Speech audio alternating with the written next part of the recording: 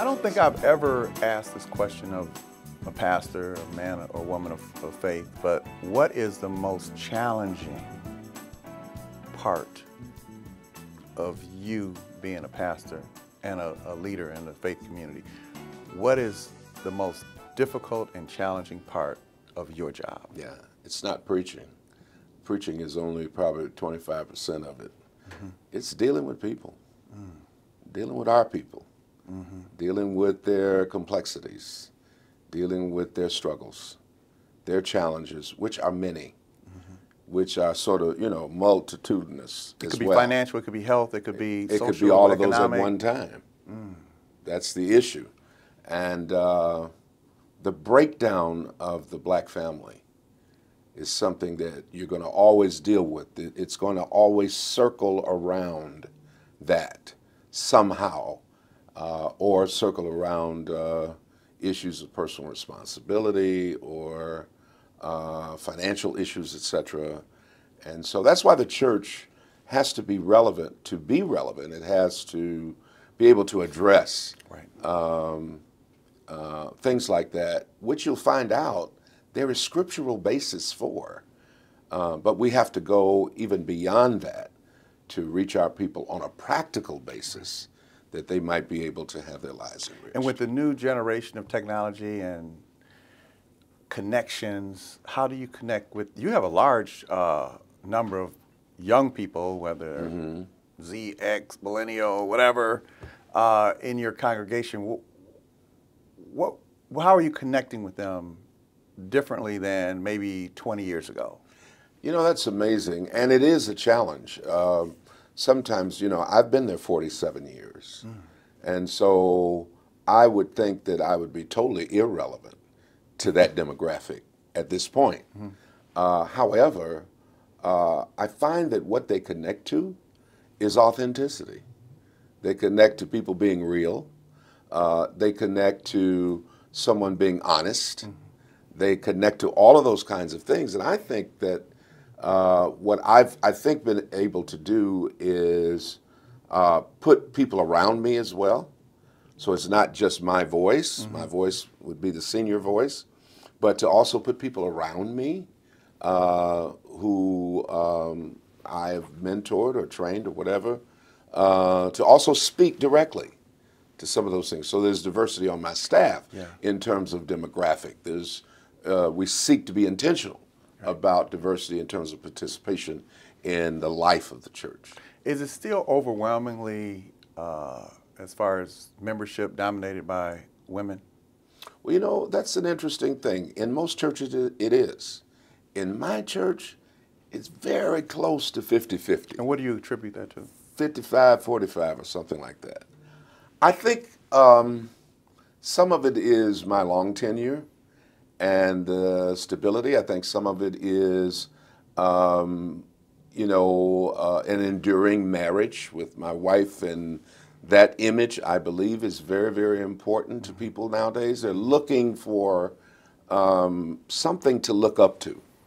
As individualistic as people are, as self-motivated as they are, they're still looking for a standard. They're looking for someone, somebody, something to look up to. And I think that, gracefully, we've been able to maintain that. And speaking of the First Lady, she's very instrumental in your success as a partnership. She's very involved, not only in the church, but in the community, as well as you. I know you do, you would not say otherwise, but you attribute some of your success to her, of course. Absolutely. She's a rock for me in every sense of the way, and with my ministry as well. And has always been very deep. I've heard her preach. Oh, yeah. Oh, my goodness. You're in trouble, man. And what's so great is it's a compliment. It's not a competition. It's a compliment. Right. And always has been. Right. And, she has no desire to try to, do anything otherwise. So it's great. And again, she is seeing, and then other women are so drawn by that level of participation, that level of partnership that they see with us. I've seen her, and she's worked with us on several projects with the state, going out in the community with either COVID or census or whatever the case may be. But I've seen the connection that you're referring to with the other first ladies and leaders in the community. I know she's hosted several women forums. Oh, yes, yes. A variety of topics that are very powerful. Right. You'd be surprised who watches your telecasts. How about that? A lot of folks do, and we talk about it too. But you also have a very strong economic development background and a service to the community. Yes. Vanguard. Yes. What is it? Well, 30 years ago or so, when we moved off the Lower East Side, we were on Cadillac Boulevard there in Gothey, over in the Low East Side area. And we moved over to East Grand Boulevard and I-75 there. There were several things that were missing in that community. It was a community basically of retirees at the time. General Motors was still down the street there on the boulevard. They had so-called adopted the street, and there was a lot of... Is that Pole Town area, would you say, or we weren't further? Quite Pole Town. Okay. Pole Town's on the other side of I-75. Okay. But what was happening there is that this was to be this great area of development that General Motors was going to help to develop, and there was going to be all kinds of things going on. Of course, that did not quite happen. General Motors moved downtown to the Renaissance Center, and so there was a void there. Vanguard has a very, very interesting history in terms of starting. Of course, I wanted to start this community development corporation right there. I wanted to build housing.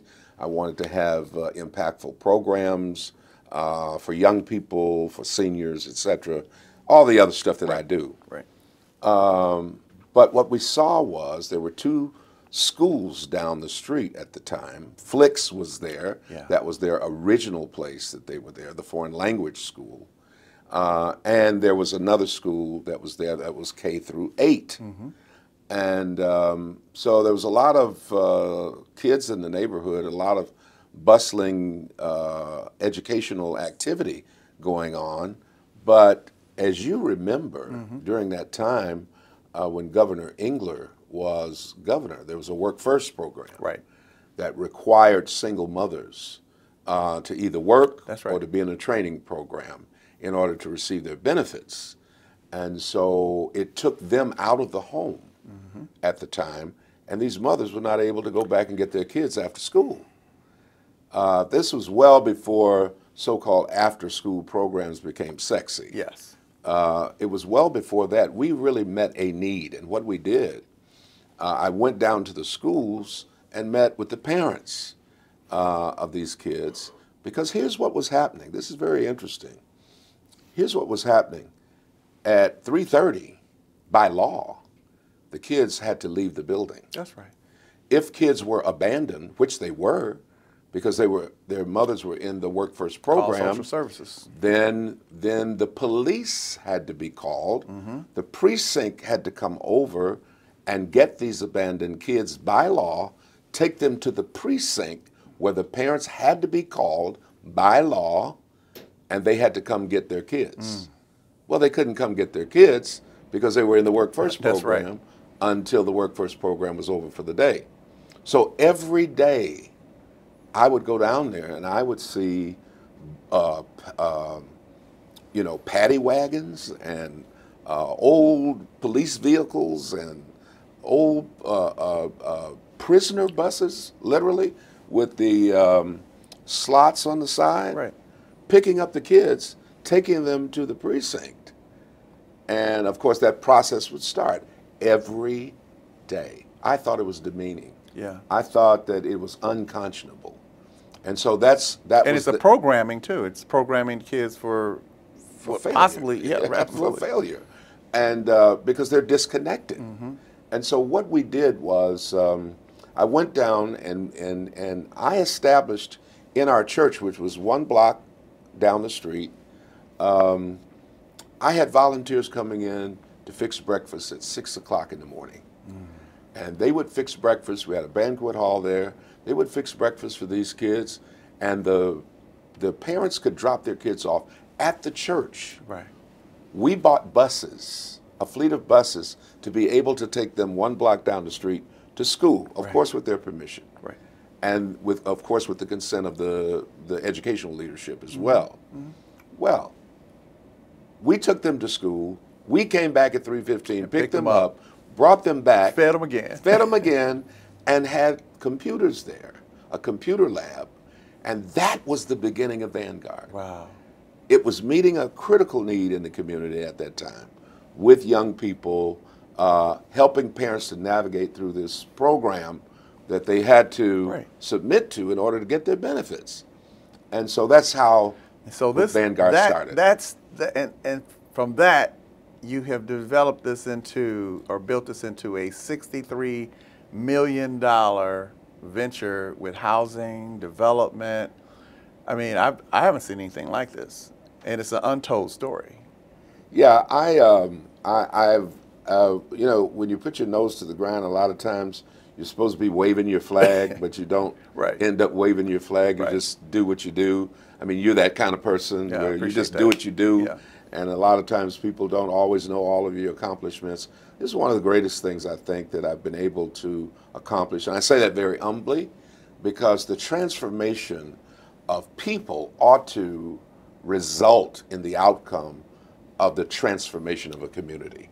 Yes. And so if I'm there seeking to transform lives, I want to make sure that transformed lives can live in a transformed community. So all these accomplishments inside the faith-based community, outside the community for our public. What's next? What's on the crust of success for the next steps? Well, I've organized a nonprofit called Detroit Equity, Inc. Detroit Equity, Inc. is an opportunity with much of my business work in the business community and with the corporate community as well. I've been doing corporate consulting for a number of years, 20 years or so, executive coaching, etc. And so I'm in a position, I believe, to be somewhat of a translator, you know, somewhat of a liaison. I sit in the boardroom and I'm in the hood, and I'm able to find ways to bring the two together and to create language that helps them to understand one another. Equities, or has been, I should say, a big deal here recently, though community benefits and everything else, but you have had a solid impact on the success of these companies and their connection to the community. Yes. I mean, I've seen it firsthand with District Detroit. Yes. I'm seeing it with Henry Ford. Yes. I'm seeing it with the Police Commission. Yes. So you may not have to wave that flag, but people do know what you're doing. And I think that this next step, this next venture of yours is going to be very powerful, not only to the community, our community, but the corporate community, because there is that gap. Here's what I found. They don't have the connection. Here's what I found, Mario. 20% of the corporations get it. They know what they got to do. You know, they know what's right. And they want to do what's right. 20% of them want to get it. You know, and the rest don't know of them, how. But they don't know how. Yeah, right. They don't know how. They don't know how much. They want to balance what they feel to be, you know, different points of view within their constituency, et cetera, et cetera. They need a strong and yet principled and reasonable way to achieve it. That's where I come in. And then there, of course, are corporations who may or may not care very much about it at all. I'm really not talking so much about diversity, equity, and inclusion as I am about corporate responsibility. Right. I think that as we move forward, we know that there was the George Floyd epiphany. And after such episodic epiphanies, normally people check boxes and move on. What I'm looking at is the continued corporate responsibility in corporate Detroit. And I'm grateful I say that humbly again for the relationships that I've built down through the years and the trust that I've built down through the years, which I think puts me in a good position to be helpful. Well, certainly what you have done in the past and what you're going to do in the future helps us all. And I appreciate it.